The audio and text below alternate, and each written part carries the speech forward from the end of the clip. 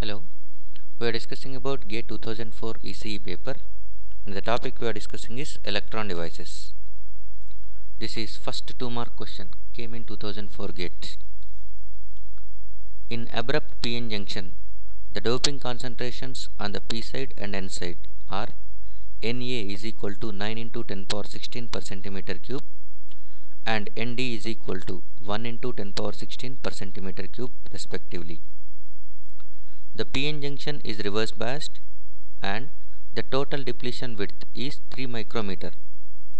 The depletion width on the P side is A 2.7 micrometers, B 0.3 micrometers, C 2.25 micrometers, D 0.75 micrometers.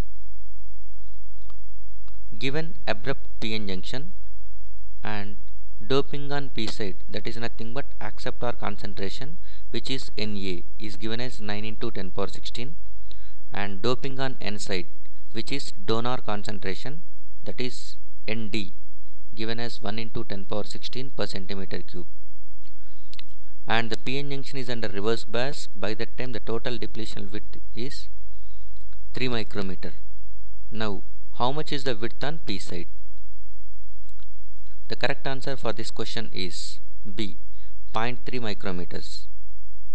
We will see the details now. So whenever we are going with a PN junction, for PN junction under open circuit, there is a built-in potential barrier formed. That potential barrier formed is also called as depletion region, transition region, or space charge region.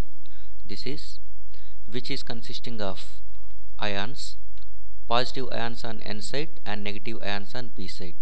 So the depletion region consisting of positive ions on N side and negative ions on P side, and over which the ions are distributed, that is treated as width of depletion region, W. So this is total width of depletion region. If you are only considering on P side, it will be WP. If you are considering the number of ions on N side, the width is treated as Wn. So total width W is equal to Wn plus Wp. So in the depletion region, number of positive ions on N side is exactly equal to number of negative ions on P side. So positive ions on N side is nothing but negative ions on P side. So in other words, we can write charge on N side is equal to charge on P side. Charge on N side implies nothing but this total block. So in this block, only in this depletion region positive ions are there, and other region N-type semiconductor, which is extrinsic semiconductor, which is electrically neutral. So total charge is nothing but charge in depletion region only. Total charge in P side is nothing but charge in depletion region of P side. So both are going to be statements same. Charge on N side is equal to charge on P side. So how do we charge? Charge is nothing but volume charge into volume of that side.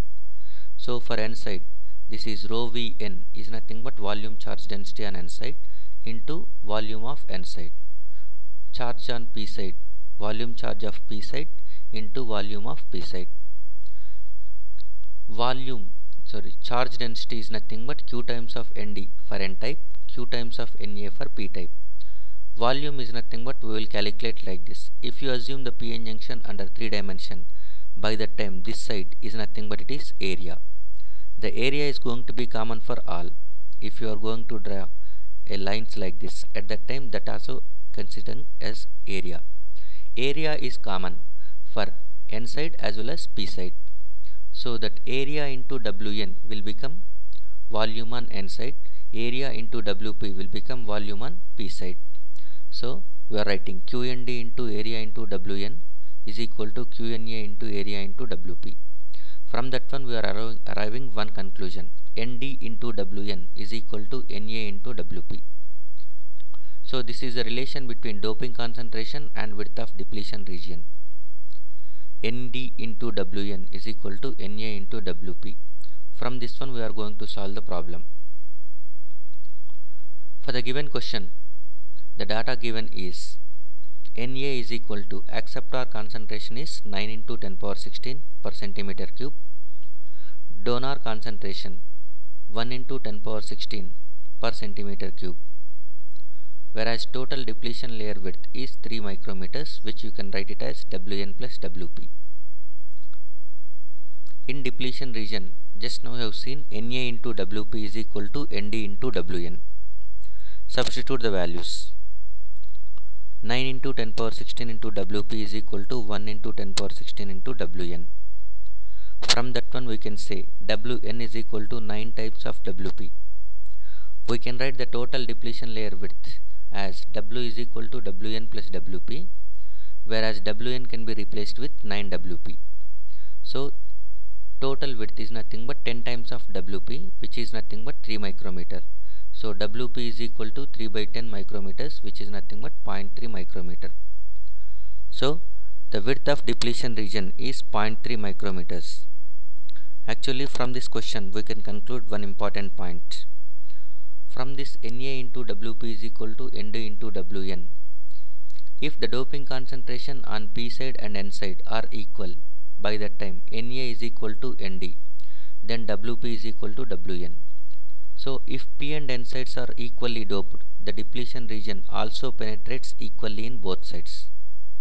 If one of the side is going to be heavily doped, then the width of depletion region is penetrated into lightly doped side. So look at this one. Out in this question, Na is heavily doped compared to Nd. Na is 9 times more compared to Nd. So that P side is heavily doped. That's why width of P side is very small, whereas width of depletion region on N side is very large. So this is width of P side is 0.3 micrometers out of total is 3 micrometer. So width of N side is nothing but 3 minus 0.3, that is 2.7 micrometers. Always depletion region penetrates more into lightly doped side than heavily doped side. So for the given question, the correct answer is 0.3 micrometers. The option is B.